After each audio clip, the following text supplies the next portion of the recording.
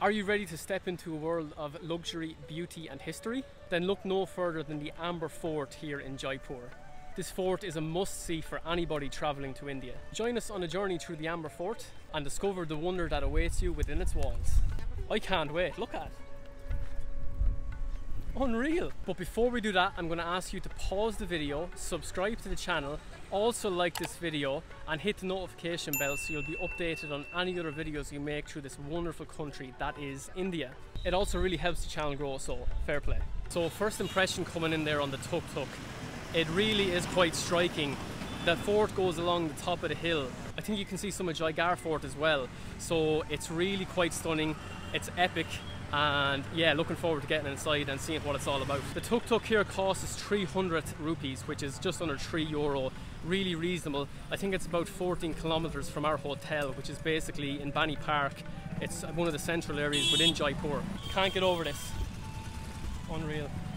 So as we come in here to the entrance of the fort, we notice Mayota Lake.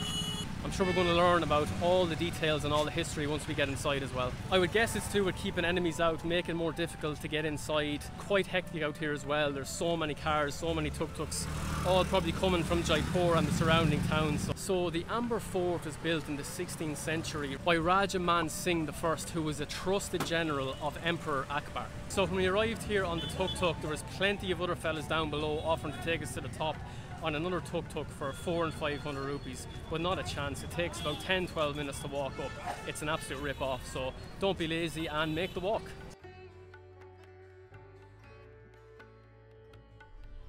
So this fort served as the palace of the Kachwaha Rajput rulers until Jaipur was made the capital of Rajasthan in the 18th century. It's so cool here as well. If you look kind of up into the mountains around the fort itself, you can see these other layers of walls and towers. It actually reminds me a little bit of the Great Wall of China. Have a look at that. Tell me that doesn't speak of the Great Wall of China.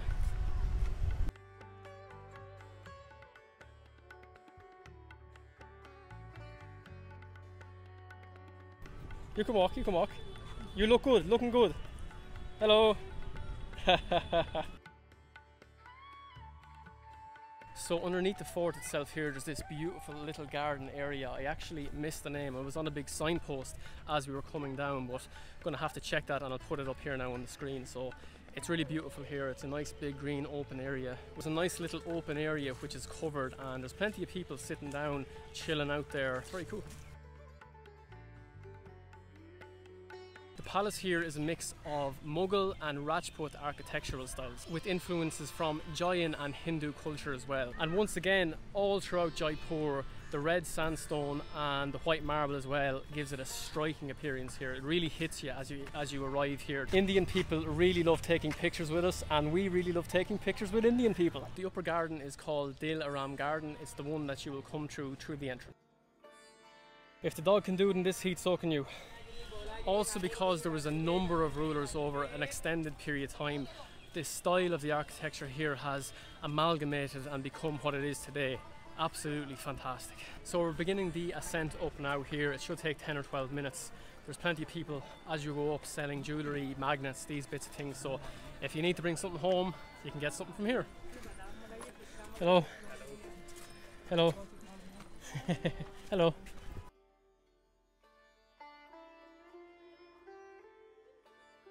So there's a pedestrian path up to the palace as well, and then there's a path for the elephants. You can actually go up on the back of an elephant here. Some people do it, some people don't. I don't think it's for us. To be honest, the elephants look very sad. Look like they were not enjoying themselves, and yeah, just don't agree with it really.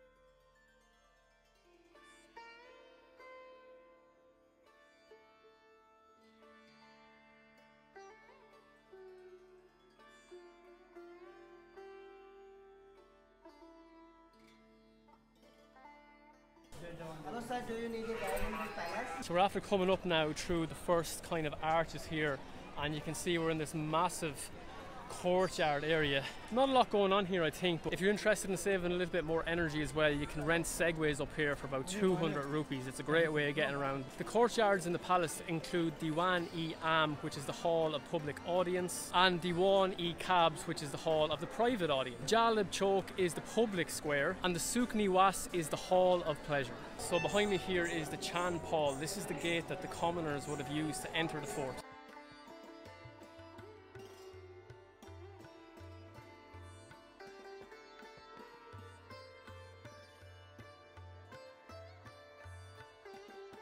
So you actually get to enter up this far into the fort without buying a ticket, so to go any further you're going to need to buy.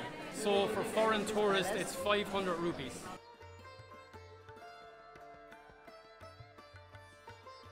The fort is made up of several different palaces, one of the famous being Sheesh Mahal, so I'm really looking forward to seeing this one. Lupe is just after getting the audio guide there, which is fairly handy. You can obviously get it in different language, so if you want to do that and learn a bit more in-depth details about this fort, then you can do that. Also, Amber Fort is also known as Amber Palace, and this is where the royal family would have been. A little bit away from us, where we're hopefully going to visit on this trip as well, is Jaipur Fort.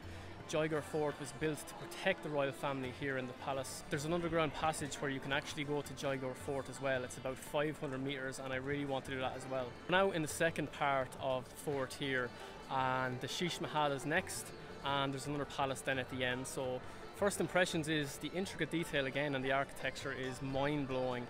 I don't know, apart from India, if I've seen anything like this before. This sort of style, it's really interesting, very curious to learn more. I've also been told as well, because of the grandeur and the historical significance of this palace, plenty of Bollywood films have been filmed here.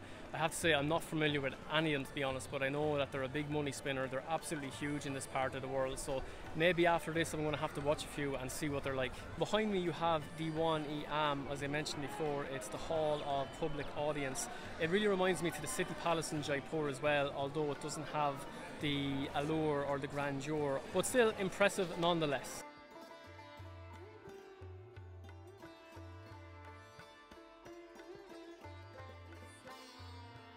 You also get some pretty amazing views here as well, to be fair. Have a look at that. Unbelievable.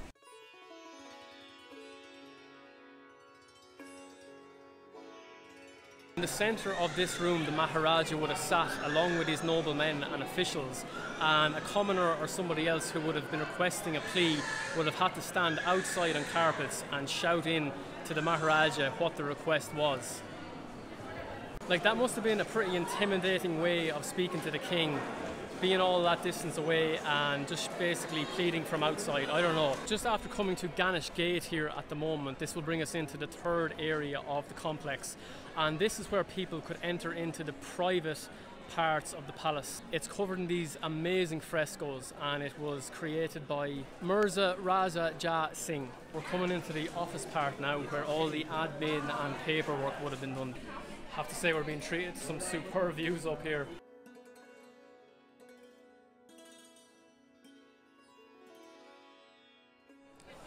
So, as you may expect as well, palaces generally around this time would have had Turkish baths, and the royal family here would have had them as well. I want to have a Turkish bath one day, and the Arabic word for bath would be hammam, so learning something new today as well.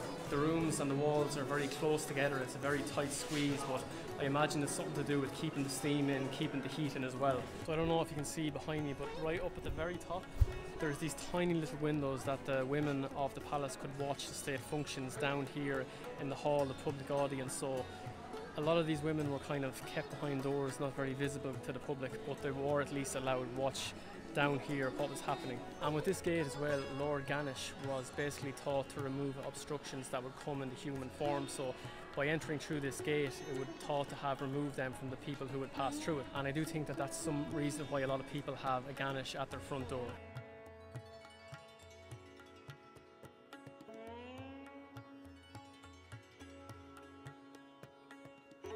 And of course, we're after getting some great selfies with these lovely Indian people. I'll put them up here for you to have a look. So here we are in the hall of private audience, and as you can see, it's definitely a little bit more cornered off from outside but it's really beautiful in here. The greenery, the garden, like you just have to look at the buildings and the architecture here. It's fantastic.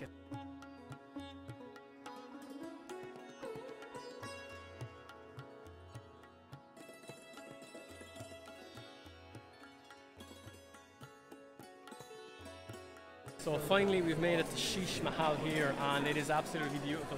You can see all the mirrors inside. They're just reflecting and flashing on the wall. It's really cool to be here. The walls, the ceilings and the floors are all made up of these tiny mirrors, and it's absolutely mesmerizing. Nice to meet you. Thank you very much.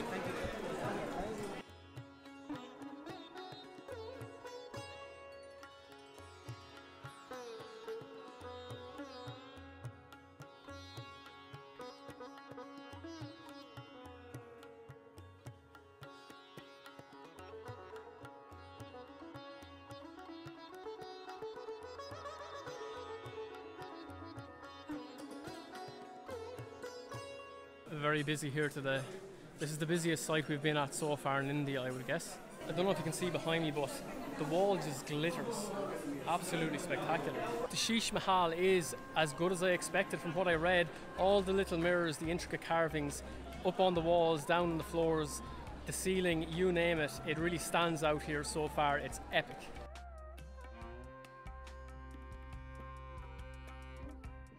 So the interesting thing of these wheelchairs is that they were used for the Ranis, which were the wives of the Maharajas, in festivals, because they carry such heavy dresses that they couldn't even walk on them apparently, so they would just have to be pushed along as they went. Access to this second court is not direct, and this was done intentionally. When designing the layout of the palace, the access route was designed to have many corners. This was a tactic to confuse the enemies in case they were planning an attack here. The passage led to the back of the court, which would expose the invaders to the guard room. Genius. To be honest, I still can't believe that Amber Fort and Jagar Fort are connected by an underground tunnel. Like, it's 500 meters long, and that is so cruel. It's like something out of a James Bond movie, but they really used this to escape in times of war. It must have allowed the royal family to get to Jagar Fort undetected when they were being under attack, basically. How cruel is that? And all the way back in 2013, 10 years ago, this hill of forts, Jagar Fort, Amber Fort, Nahargarh Fort, these were all made UNESCO World Heritage Sites, and I can completely see why. Next up is Man Singh Palace.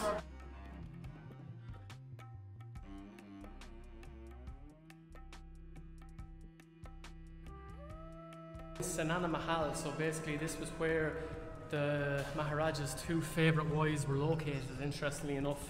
It's quite a small little area, I have to say, but this is where they would have been based, and only the Maharaja would have been allowed in.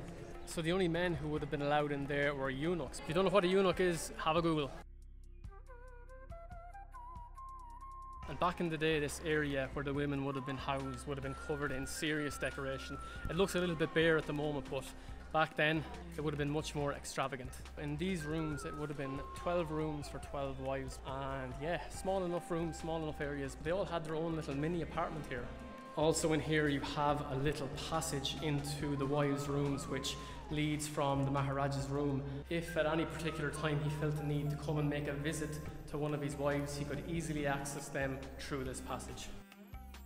And each of the Maharaja's wives would have been listed into a hierarchical system that would affect where their rooms would have been located in this area as well. So this is the palace of Raja Man Singh, and it would have taken about 25 years in total to build. All the wives here would have enjoyed dancing and singing in this little square here behind me. So this is quite an interesting place. A recurring theme throughout our time in India, but a fun one.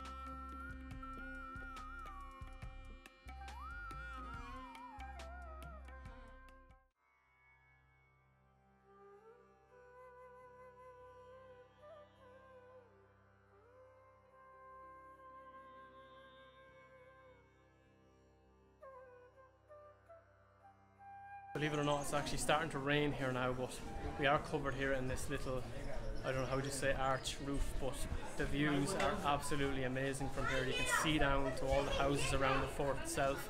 Absolutely unreal. When you come up the stairs here, sorry lads, just nearly run into a few boys there.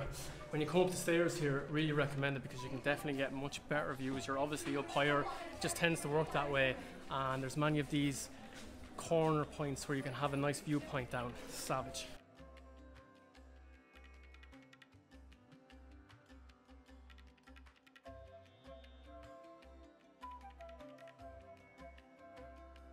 just down in this little section as well, as you can see behind me, there would have been elephant fights. How mad is that?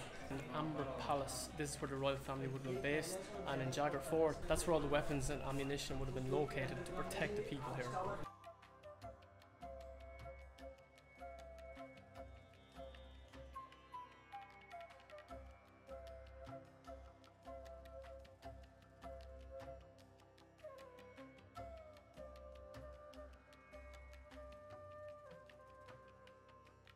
Hello Hamza.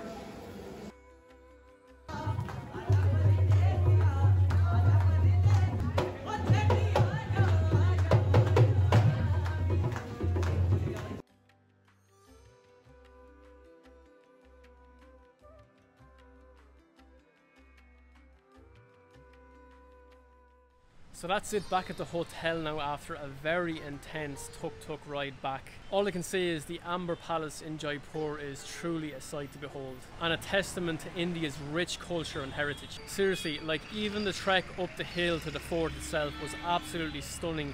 When you do a 360 you can see the wall where the palace was within, and you can see the town of Amber as well.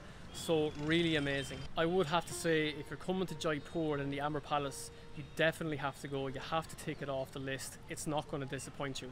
If you're interested in India's cultural heritage or the architectural structures, then this is going to be the place for you. And just one more thing before you go, don't forget to subscribe to the channel. It'll work wonders for pushing the channel out to other people who are interested in these types of videos. So that's it for now. Thank you so much for watching. I'm going to put another video on India up here. It's one of the great historical sites and definitely worth watching, so do check that out. Thanks again, and talk to you on the next one. Cheers.